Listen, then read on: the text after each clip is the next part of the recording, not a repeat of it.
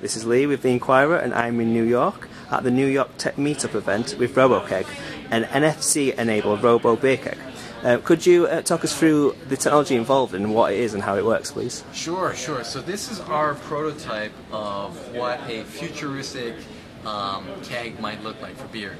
And so here on the iPhone, we've got an app which is kind of like we envision as the front panel of the device. This is telling us, here's the current weather, and based on the weather, we'll suggest a lager or an ale or what have you. And then down at the bottom, this is, again, this was built at a sponsored event, so we wanted to showcase some Crunchbase's beer companies. So we query the Crunchbase through the REST API and show the different beer-related companies in tech.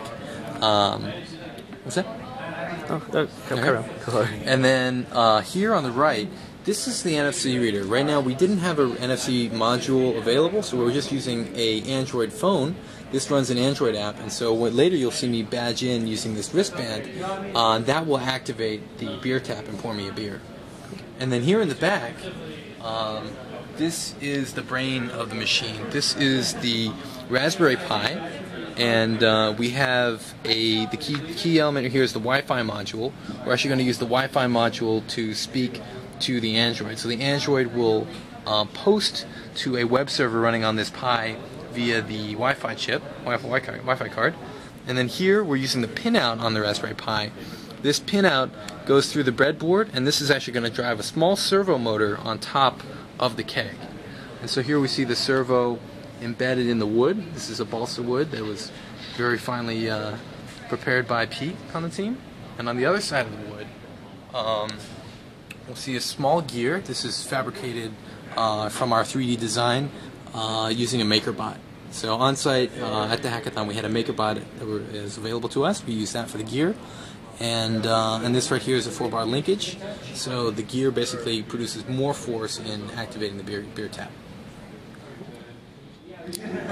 So I guess with that, I'll give you a quick demo. This is the idea is that this is what we would use at a music festival where perhaps you don't have your wallet with you, but you do have a bracelet.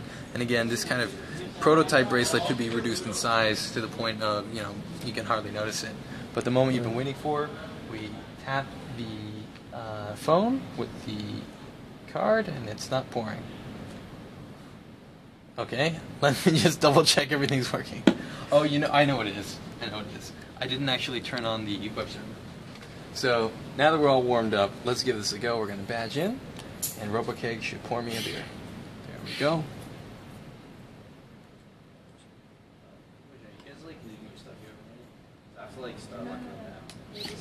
Slightly off. All right, cool. Cheers. So we've got a beer poured thanks to our robot. Cool. Thank you very much. Thank you.